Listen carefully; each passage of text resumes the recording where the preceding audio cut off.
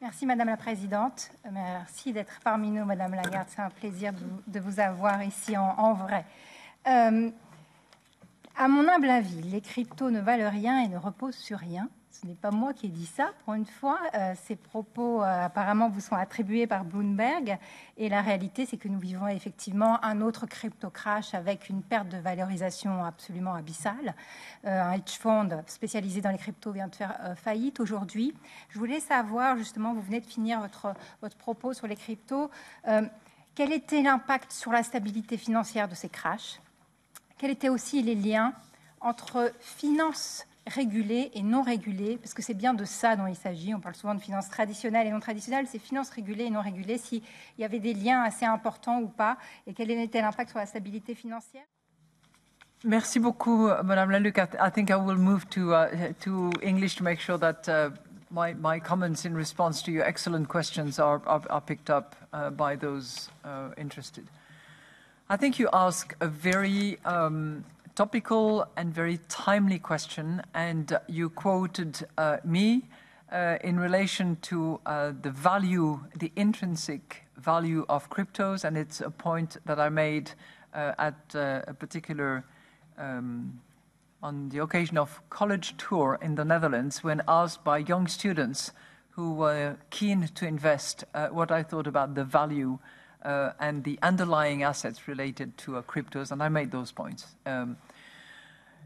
We believe, as we are embarking on this work concerning crypto assets and the risk that they pose, that crypto assets and decentralized finance have the potential to pose real risk to financial stability.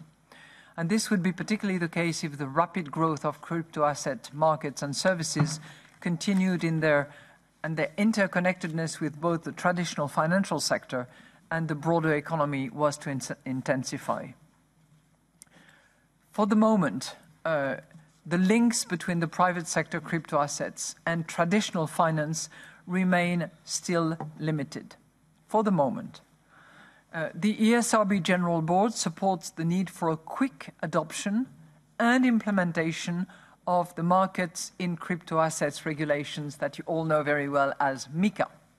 And certainly the ESRB is encouraged by the fact that MiCa, that I will call for the purpose of this discussion MiCa 1, will hopefully be implemented soon, but to my understanding will not be implemented until 2024, which is a long way away when you think at the speed at which market values and creativity and greed actually impact those developments.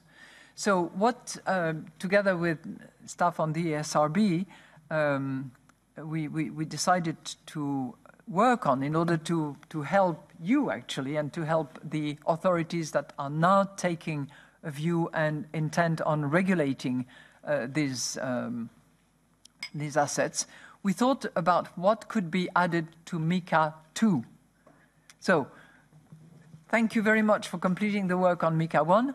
I think Europe will be probably the first area where those crypto assets, rather narrowly defined so far, will be regulated, but we would hope that you can also look at MiCa 2 and include some of the things that I'm going to mention. And this is, for all intent and purposes, our genuine contribution to what could be an add-on to MiCa 1. So MiCa 1 should address the risk of interconnectedness with respect to financial institutions' exposure to crypto asset. MiCa 2 should regulate the activities of crypto asset staking and lending, which are definitely increasing. MiCa 2 should fully cover decentralized finance. Currently, it is focused on financial intermediaries, as I understand, and where no such intermediary exists, the legislation does not apply. And that is, to my knowledge, the case for Bitcoin.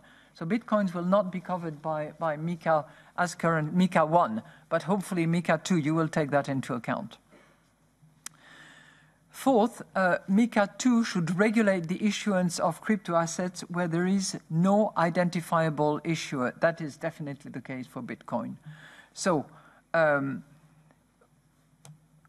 summarize, we welcome MiCa 1. We encourage you to move forward and develop MiCa 2 that would have a larger scope and would capture better and regulate in depth some of those innovation in these unexplored and uncharted territories that put consumers at risk and where the lack of regulation is covering often fraud, often completely illegitimate claims about valuation, and very often speculation as well as criminal dealings that we see happening and that are generally transacted in some of those instruments.